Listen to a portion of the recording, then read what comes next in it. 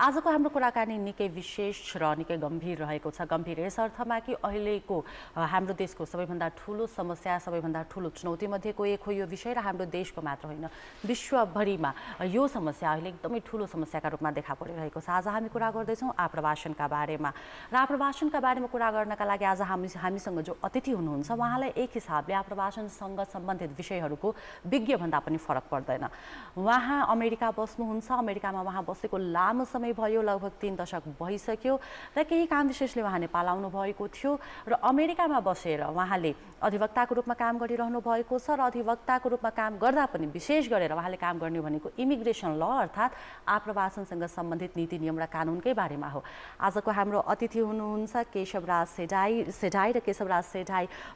को यो नेपाल बसाइको बेलामा हामीले पनि उहाँलाई हाम्रो स्टुडियोमा बोलाएर के छ त अहिले आप्रवासनको अवस्था, नेपालीहरूको अवस्था, यसै बारेमा कुराकानी गर्ने प्रयास अब गर्नेछौँ। हाम्रो आजको अतिथिलाई स्वागत गरौँ। सर नमस्कार, गुड मर्निङ। नमस्ते र स्वागत छ कार्यक्रममा। हजुर, धेरै धेरै धन्यवाद मलाई यो मौका दिनुभएकोमा।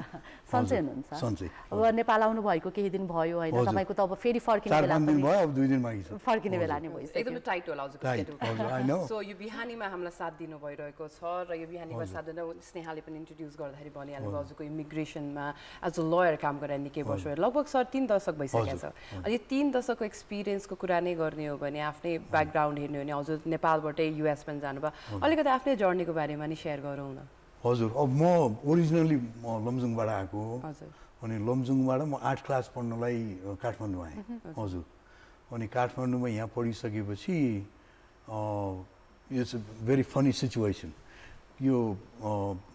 वाल्मिकी क्याम्पसमा उपत्यकाव्यापी क्याम्पस स्तरीय वादविवाद प्रतियोगिता थियो, अनि त्यो प्रतियोगितामा फर्स्ट सेकेन्ड थर्ड अरू मान्छेहरू आए, म चौथो भएछु। त्यो चौथो भएको मान्छेलाई सान्त्वना पुरस्कार दिँदो रहेछन्। त्यो दिने सिलसिलामा चाङ किताब दियो मलाई, अनि त्यो किताबको बिचमा एउटा किताब रहेछ पाताल प्रवास भनेर, डाक्टर ताना शर्माले लेख्नुभएको।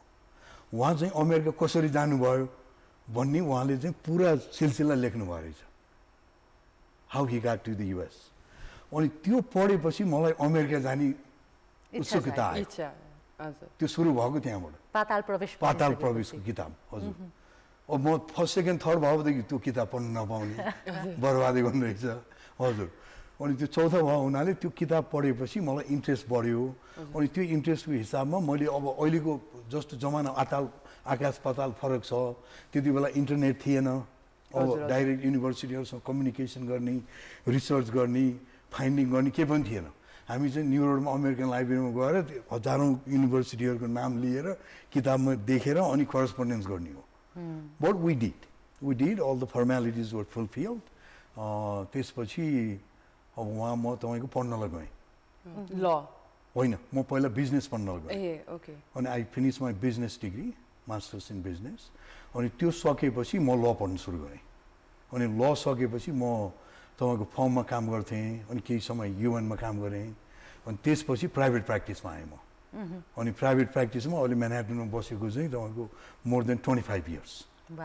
हामीले चाहिँ तपाईँको कम्बिनेसन प्र्याक्टिस छ, 80% चाहिँ आइटी कम्पनीहरूको काम हुन्छ इन्फर्मेसन टेक्नोलोजी एरियामा, 20% चाहिँ यो removal, deportation, family immigration, business side of the equation, we deal with a lot of different things. Sir American immigration ल एसोसिएसनमा पनि हुनुहुन्छ हैन, अब यो लका पनि विभिन्न विधाहरू छन् नि, यसमध्ये चाहिँ इमिग्रेसन नै किन यस्तो भयो तपाईको? अब हामीलाई के भयो भन्दाखेरि तपाईको म युएन छोडेर प्राइभेट प्र्याक्टिसमा आउँदाखेरि 1999 वाज देयर। सो 1999 मा चाहिँ Y2K भन्ने सुरु भयो। त्यो Y2K मा त्यो सालमा अमेरिकन सरकारले इन्डियन इन्जिनियरहरू इम्पोर्ट गर्ने भयो। हामीले म सुरु गरेको सालमा 1500 H1B भिजा फाइल गरेको मैले फर्स्ट इयर हजुरको। अनि त्यो H1B भिजाहरू त उनीहरू मान्छे ल्याउँदै रहेछन् इन्डियन कम्पनीहरूले, अनि त्यो सिलसिलामा म त्यो कम्पनीहरूसँग आबद्ध हुन पुगेँ, उनीहरूको सेवा गर्ने मौका मिल्यो। अनि त्यो मौका मिलेपछि त्योबाट बाहिर निस्किनै पाइएन। अनि त्यो मान्छेहरू आए, अब तिनीहरूको H1 भिजामा आएपछि उनीहरूको ग्रिन कार्ड बनाउनुपर्छ। अब त्यो H1 को त्यही कम्पनीहरूको हामीले ग्रिन कार्ड बनाउने काम सुरु गरियो। अनि त्यहाँ बाहिर निस्किने कुनै अरू हेर्ने मौका नै मिलेन त्यसैमा रम्दै पनि गयो त्यसमा अब आफूलाई एक्सपर्टिज पनि हुँदै गयो मलाई तपाईँको I don't code the software but I feel like I'm software engineer म त्यहाँ 24 घन्टा सफ्टवेयरको कम्पनीहरूको काम गरिने हुनाले अब त्यो अस्मोसिस भयो कि हजुरको त्यसमा चाहिँ म डुबेँ हजुर अनि त्यसमा इमिग्रेसनको सिलसिला सुरु भयो अब अमेरिका बस्न थाल्नु भएको पनि 3 दशक भइसक्यो हैन अब तपाईले भन्नुभयो जस्तो त्यति बेलाको त समय नै एक हिसाबले युगै अर्को थियो हजुर आकाश पाताल फरक पर्यो हो र यो युगै परिवर्तन गरिदिएको भनेको प्रविधिले हो अहिले हामी कति नजिक छौं जस्तो पनि फिल हुन्छ त्यति बेलाको आफ्नो सुरुवाती अमेरिका बसाइ र त्यति बेलाको अमेरिका भित्र रहेको नेपाली समुदाय सम्झिदाखेरि कस्तो लाग्छ कति संख्यामा थिए कस्तो थियो त्यति बेलाको अमेरिका भित्र रहेका नेपाली समुदायहरूको अवस्था अब हामीले के हेर्नु पर्यो भने म सुरुमा जाँदाखेरि नेब्रास्का गएको म नेब्रास्का जाँदाखेरि हजुरको म मात्रै थिएँ हजुर नेपाली त्यो कलेजमा नेपाली म मात्रै थिएँ एकजना कोही पनि थिएन त्यहाँ अब त्यो नेब्रास्का छोडेर तपाईको युनिभर्सिटी अफ जर्जियामा गएपछि अब त्यहाँ नेपालीहरू पनि एक दुईजना भेट भयो अनि युनिभर्सिटी अफ नेब्रास्कामा चाहिँ हाम्रो महावीर प्युन पनि हुनुहुन्थ्यो ए हजुर म पढ्ने बेलामा उहाँ अर्कै फ्याकल्टीमा हुनुहुन्थ्यो म बिजनेसमा थिएँ अनि उनीहरू पनि भेट भयो एउटै स्कुलमा अनि समुदाय बढ्दै गयो अब त्यो धेरै कम थियो अमेरिका जाने भन्ने धेरै सोचाइ थिएन त्यति बेला तपाईँको इन्टरनेट थिएन अब you know and also affordability was in their नेपालीहरू अहिले जस्तो यहाँ सबै गाडी हेर्नुहोस् अब घरहरू हेर्नुहोस् everybody seems like very rich काठमाडौँमा अब त्यो हालत थिएन त्यति बेला हजुर हामी साइकल चलाएर हिँड्ने so I think that was the reason अब त्यो हामीले समय बढ्दै गएपछि तपाईँको अहिले चाहिँ अब न्युयोर्कमा म त्यहाँबाट घुम्दा घुम्दै न्युयोर्क पुगेँ अब न्युयोर्कमा त्यति बेला 400-500 मात्रै थियो नेपालीहरू सुरुमा अब अहिले they have 50,000-60,000 people so we knew everybody हामी पार्टी गर्दाखेरि सबै मान्छेहरू भेट हुने अब अहिले you can do 60,000 in one place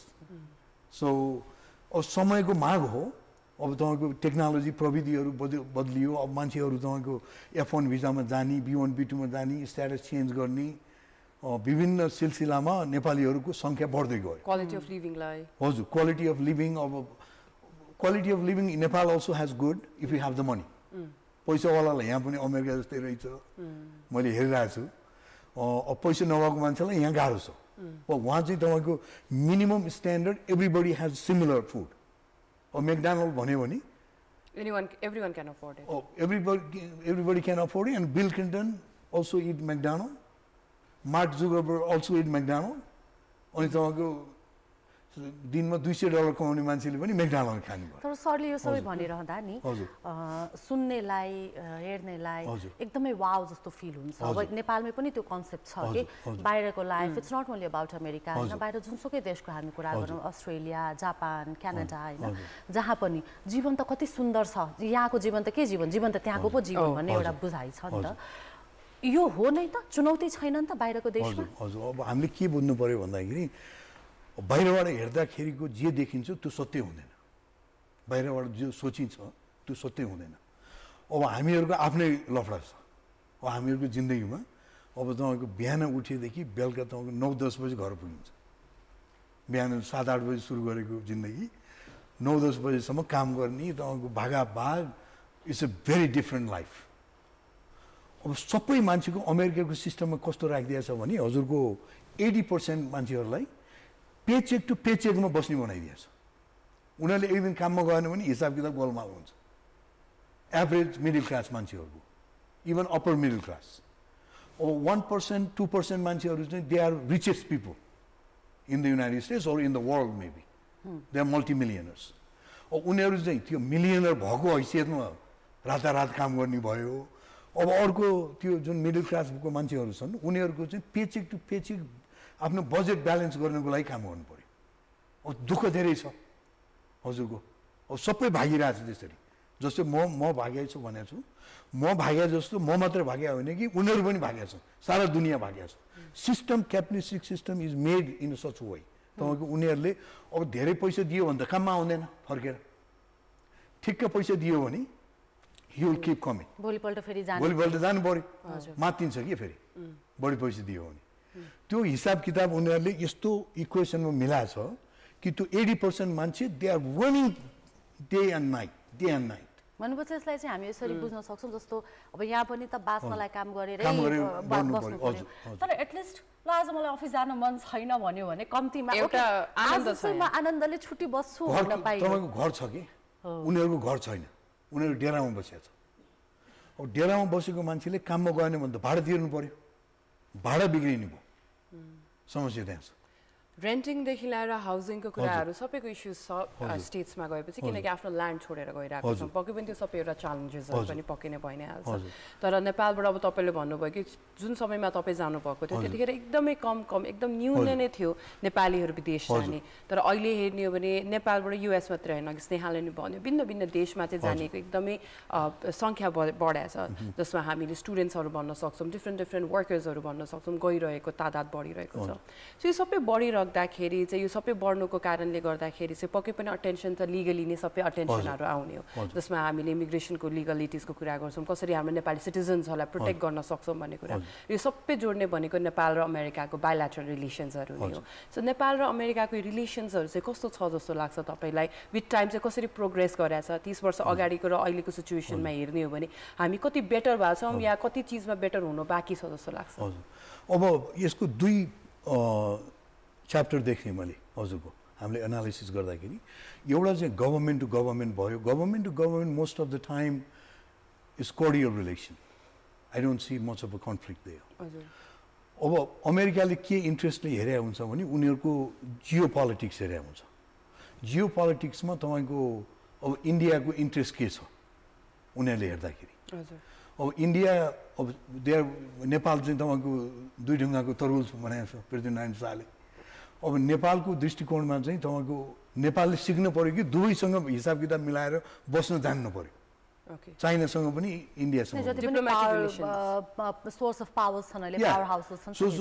America I think most of the time they will side how the India is looking into Nepal इन्डियाले कसरी हेरिरहेछ इन्डियाको इन्ट्रेस्ट के छ किन उनीहरूको चाइनाको जियो पोलिटिकल ब्यालेन्स गर्नुको लागि so India is one of the pillar अब त्यो इन्ट्रेस्टमा अमेरिकाले तपाईँको अब हामीले फाइदा लिनुपर्ने के छ भन्दाखेरि अमेरिकन सरकारबाट नेपाल सरकारले अमेरिकन सरकारलाई रिक्वेस्ट गरेर विभिन्न किसिमको सुविधाहरू मान्छे कामदारहरू पठाउने अध्यागमन सम्बन्धी कानुनमा जुन प्रावधानहरू छ अमेरिकन अध्यागमन कानुनमा त्यसको समुचित उपयोग नभएको मैले देखिरहेको छु त्यो के भन्न खोजेको मैले भन्दाखेरि तपाईँको J1 भिजा H2B H2A यो 3 किसिमको भिजाको पढाइ चाहिँदैन धेरै J1 मा चाहिँ हजुरको हस्पिटालिटीको डिग्री चाहियो ट्रेनिङमा आउने हो होटलमा काम गर्नलाई अब H2A भने चाहिँ खेती थन्काउन आउने एग्रिकल्चर वर्कर खेती गर्ने खेती प्लान्टिङको टाइममा आउने खेती थन्काउनेको बेलामा आउने H2B भनेको चाहिँ सिजनल वर्कर उनीहरूको स्की रिजोर्ट या विभिन्न किसिमको अरू बिजनेसहरूमा सिजनल बिजनेस भएकोहरूमा उनीहरूले तपाईँको सालको अलमोस्ट 100 मोर देन 100,000 भन्दा बढी मान्छे ल्याउँछ अब त्यसको फाइदा लिनको लागि सरकारले चाहिँ पहल गर्नु पर्यो अमेरिकन सरकारसँग कि हामीहरूको सुविधा बनाइदिनु पर्यो हामीहरूलाई यो किसिमको प्रावधानमा घोषणा दिनु पर्यो प्रोटेक्ट गर्नु पर्यो हाम्रो सिटिजन्सलाई आप्रवासनको कुरा गर्दाखेरि एउटा कुरा चाहिँ बारम्बार के आउँछ भने आप्रवासन एक किसिमले अधिकार पनि हो हैन कोही व्यक्ति स्वेच्छाले कहीँ जान चाहन्छ भने त्यो उसको अधिकारको कुरा हो देशले रोक्न पाउँदैन मलाई रहर लागेर मेरो देश छोडेर अन्त कतै जानु मन छ भने मैले पाउनुपर्छ तर स्वेच्छा र बाध्यता फरक कुरा हुन् नि त अब जति बेला तपाईँ जानुभयो तपाईँले भने जस्तो रहर लागेर के रहेछ त अमेरिका हेरौँ त्यहाँ गएर पढौँ भन्ने तर आजको हाम्रो रियालिटी के हो भने अधिकांश युवा रहर भन्दा पनि अब यहाँ के पनि छैन या स्कोप नै छैन फ्युचर नै छैन भनेर बाध्य भएर बाहिरिँदैछन् हैन त्यसरी बाध्य भएर युवाहरू बाहिरिँदै गर्दाखेरि अहिले तपाईँले विभिन्न अप्सन्सको कुरा गर्नुभयो जुन चाहिँ सेफर छ जुन लिगल छ तर युवाहरू अहिले अवेयर भएर कतिको बाहिरिरहेका छन् जस्तो लाग्छ अब दुई किसिमको डेमोग्राफिक भयो तपाईँको एउटा डेमोग्राफिक चाहिँ तपाईँको धेरै डिग्री पढाइ नभएको लेबर क्लासको मान्छेहरू अब उनीहरू चाहिँ तपाईँको दुबई साउदी अरेबिया जाने भयो पहिलो सिलसिलामा नेपाल छोडेर वहाँ पुगेपछि उनीहरूले पैसा कमाउने भयो त्यो कमाएको पैसाले 50-60 हजारदेखि लिएर 80-90 हजारसम्म खर्च गरेर स्मग्लिङ हुने भयो ऊ चाहिँ स्मग्लरहरूलाई हायर गरेर अमेरिका जाने मेक्सिकोबाट तल्लो बाटो इलिगल अवैधानिक हिसाबले त्यो लेबर फोर्स चाहिँ त्यसरी अमेरिका जाने त्यो फोर्स चाहिँ अलमोस्ट टप 5 मा आउने भयो नेपाल अहिले अब 2023 को स्टेटिस्टिक हेर्दाखेरि 5 लाख इलिगल मान्छेहरू जाँदाखेरि 3.5 लाख चाहिँ भेनेजुएलाको मान्छेहरू गयो उनीहरूको त्यहाँ क्राइसिस चलिरहेछ 50-60 हजार हेटीको मान्छेहरू आयो त्यसपछि चाइनिजहरू पनि 20-30 हजार पुगेछ अनि नेपालको चाहिँ तपाईको 22-2300 मान्छे पुग्यो त्यो चाहिँ डाटा थाहा भएको मान्छेहरू भयो अब डाटा थाहा नभएको मान्छेहरू अब के हुन्छ मेक्सिकोमा स्मग्लिङ गरेर लगेपछि उनीहरूले यसरी 3 ठाउँमा बाँड्छ एउटा क्यालिफोर्निया एउटा टेक्सास एउटा एरिजोना भन्ने राज्यमा जान्छ बोर्डरबाट उनीहरूले अब त्यसरी फाँड्छ त्यसरी फाँड्दाखेरि अब कुन ठाउँमा पुग्छ त्यहाँबाट उनीहरू भित्र जाने भयो अब भित्र जाने या समायो भने चाहिँ अब समाउने या बोर्डर पोस्टमा गएर सरेन्डर गर्यो भने चाहिँ उसले क्रेडिबल फेयर इन्टरभ्यू भन्छ यसको साँच्चै यसलाई नेपाल जानलाई बाध्यता छ कि छैन भन्ने अन्तर्वार्ता लिएको क्रेडिबल फेयर इन्टरभ्यू लिन्छ त्यसमा उसलाई विश्वास लाग्यो भने चाहिँ तपाईको अब भित्र कोर्टमा गएर केस लड्नको लागि जान दिन्छ त्यसमा विश्वास लागेन भने जेलमा हालिदिन्छ अनि जेलमा हालेर डिपोर्ट गर्छ त्यस्तो डिपोर्ट गरेको हालसालै तपाईको 8-10 जना नेपाली दाजुभाइहरू अहिले फर्केर काठमाडौँमा ल्याएर छोडेको छ समाचार पनि आयो हजुर हामीले चाहिँ के देख्छौँ भन्दाखेरि जानको लागि बाटोहरू यस्तो अपनाइराख्दाखेरि पुग्छ त्यही ठुलो कुरा हो तर पुगिसकेपछिको च्यालेन्ज भएर हामी यहाँ डिपोर्ट पनि भएर आउँछ त्यसको बारेमा नै चर्चा हुन निकै आवश्यक छ किनकि हामीलाई के लाग्छ भन्दाखेरि विदेशी लाइफ सजिलोको लागि हामी हरेक स्टेपमा गइराख्दाखेरि त्यसले रिटर्नमा के गरिरहेको छ भन्दाखेरि आफ्नो लाइफ नै बिगाडिरहेको हुन्छ सो त्यस्तो अप्सन्सहरूतिर पनि नजानलाई त्यहाँसम्म नपुग्नको लागि पनि हामीसँग कति अवेरनेस छ भन्ने कुरा पनि आउँछ समय सँगसँगै हजुरको एक्सपिरियन्समा चाहिँ अब चाहिँ मान्छेहरू चाहिँ अलिकति भए पनि अवेर भइरहेको छ हामीले हाम्रो जुन सिस्टम बनिरहेको छ जुन बाध्यताको कुरा पनि आउँछन् चोइसेसको कुरा पनि आउँछन् लिगल सिस्टममा चल्नुपर्छ र सिस्टममा चलाउनको लागि पनि नेपाल सरकार कति एक्टिभ छ जस्तो लाग्छ यस्तो कुराहरूमा चाहिँ होइन सरकार यस्तो तपाईको के छ भन्दाखेरि अब is a third world country Nepal you have to be realistic उनीहरूले गर्न चाहेर पनि कति रिसोर्सेसहरू नभइरहेको हुनसक्छ गर्नको लागि that is always, African countries, third world countries, South Asian countries, they're going to have that problem. But unearly basic fundamental benefits what they can get from the United States. To lini kosis garnu paryo at least. Sarkarle aaple pahal garera to H2B visa, H2A visa, त्यसपछि J1 visa. त्यसमा चाहिँ American सरकारसँग विदेश मन्त्रालयसँग कुरा गरेर हामीहरुको मान्छेहरुलाई चाहिँ labour force जान दिनु पर्यो.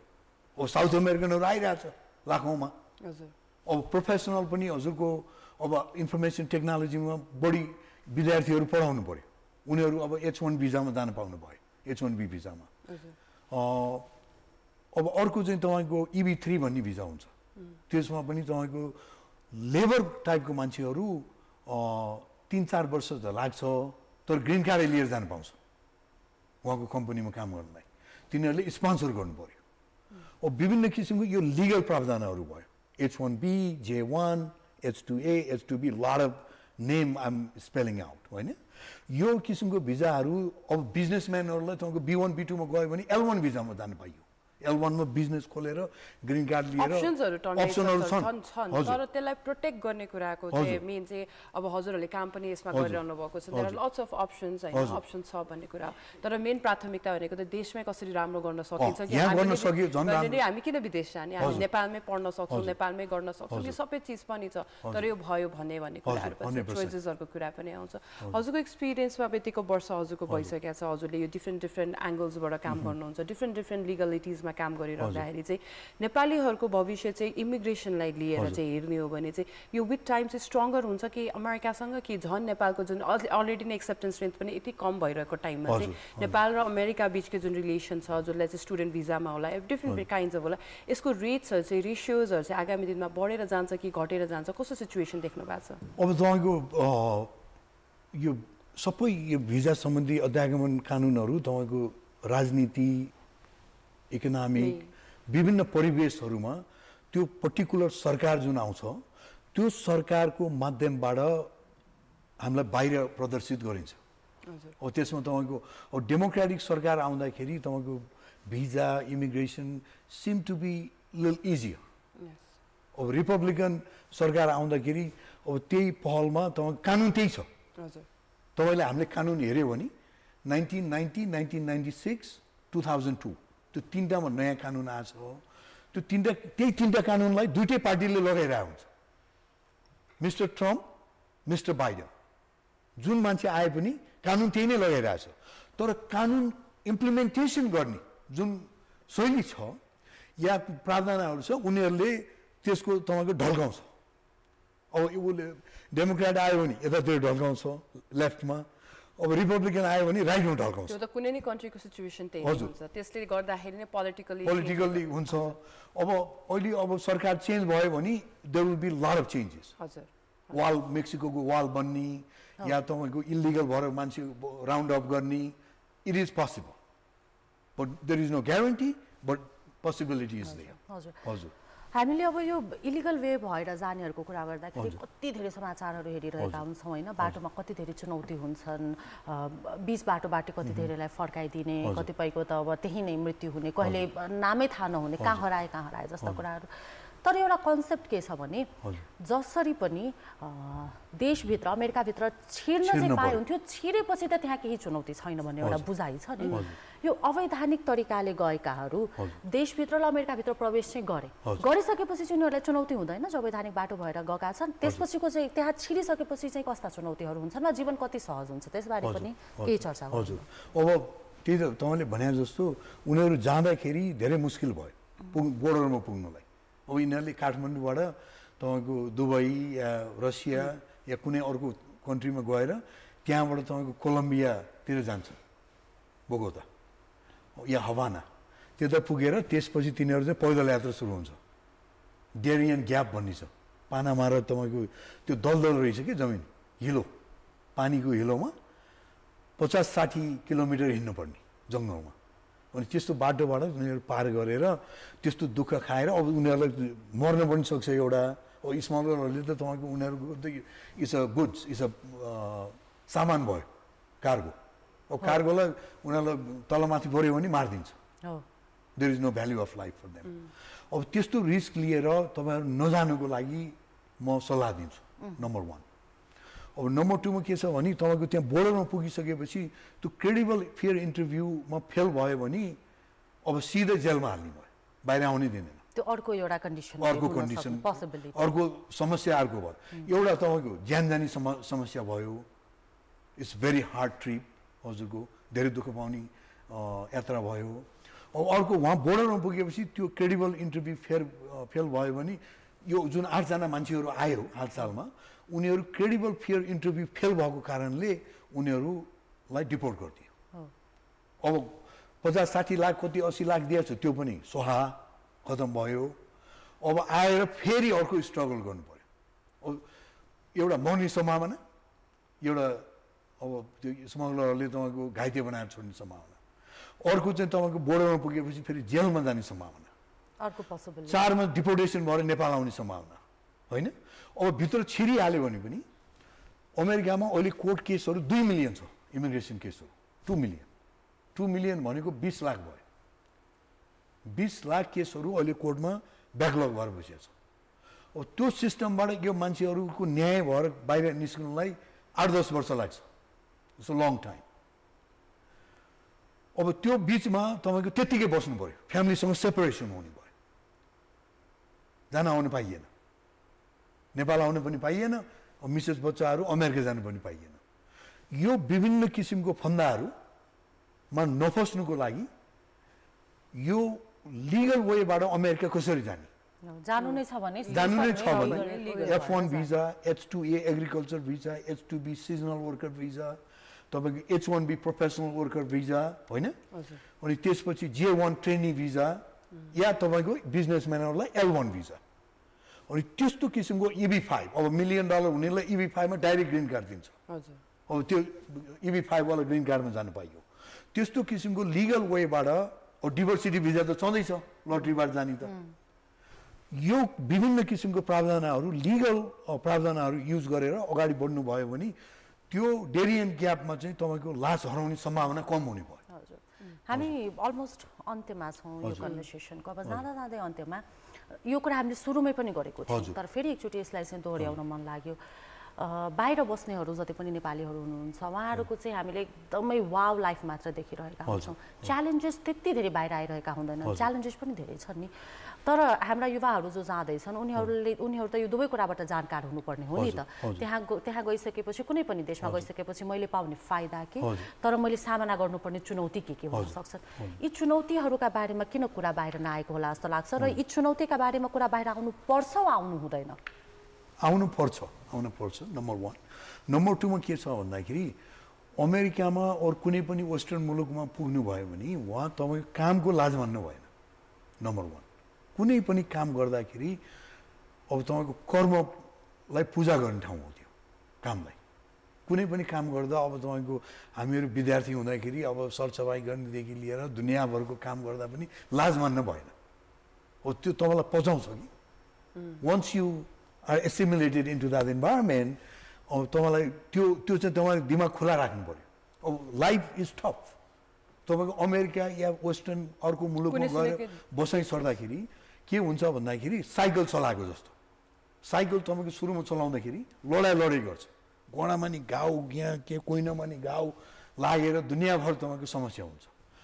त्यो जानिसकेपछि then it becomes easier. You just ride a bike, boom, you're done, you're gone. अब त्यो सिलसिलामा समस्याहरू धेरै छन् त्यहाँ तपाईँको गएर। अब मैले मेन देखेको समस्या के देखाएको छु भन्दाखेरि मेरो अनुभवमा नेपाली दाजुभाइ दिदीबहिनीहरूलाई तपाईँ यहाँ पढेर ब्याचलर्स डिग्री गरेर मास्टर्समा वहाँ आउनुहोस्, ब्याचलर्स पढ्नलाई नआउनुहोस्। इट्स टु मच स्ट्रगल त्यहाँ। तपाईँको पैसावाला बुवा मुवाहरूले पैसा पठाउन सक्नुहुन्छ भने त राम्रो भयो। बरु काम गरेर पढेर हामीहरूले जस्तो काम गरेर पढेर तपाईँको निस्किन खोज्दाखेरि it's too much work. So त्यसमा चाहिँ तपाईँको नजानी अनि मास्टर्समा गएपछि के हुन्छ भने तपाईँको 1-2 वर्षमा पढाइ पनि सकियो। अब एडभान्स डिग्री भएपछि ग्रेजुएट असिस्टेन्टसिपहरू पाइन्छ, अनि त्यो लिएर अनि त्यहाँ जागिर पनि पाउन सजिलो भयो। अनि एकैचोटि so you don't have to go through the struggle what we want through. So that is the main lesson I want to impart to my brother and sister in Kathmandu, on whole Nepal. Don't rush. Yeah, don't rush. हरेक चीजको बाटो छ, त्यो चीजलाई चाहिँ हामीले legally राम्ररी आत्तेर नभएर राम्ररी बुझेर अवेयर भएर गर्यो भने पक्कै पनि सजिलो हुन्छ। र यही अवेयरनेस नै हामीमा पनि एकदमै स्नेहा आवश्यकता पनि भएको छ। हामी चाहिँ एउटा बाटो अपनाउनको लागि कति एउटा चाहिँ रङ बाटोहरू पनि गइरहेको छ, तर अहिलेको इन्फर्मेसन र एक्सेस टेक्नोलोजीको जमानामा चाहिँ यो सबै इन्फर्मेसन चाहिँ लिनै पर्छ भन्ने पनि हजुरले नै मेसेज दिइराख्दाखेरि हामी त्यो पुरा हजुरबाट यो इन्फर्मेसन पाइराख्दाखेरि चाहिँ अन्त्यमा चाहिँ अब कार्यक्रम गुड मर्निङ नेपालमा हजुरले हामीलाई समय पनि दिनुभएको छ, त्यसको लागि चाहिँ निकै धन्यवाद पनि भन्न चाहन्छौँ। र अन्त्यमा चाहिँ अब हजुर आज यहाँ आइसक्नु भएको छ, सो सबैजनालाई चाहिँ जो चाहिँ विदेश जान खोजिरहनु भएको छ उहाँलाई एउटा छोटोमा के मेसेज दिन चाहनुहुन्छ?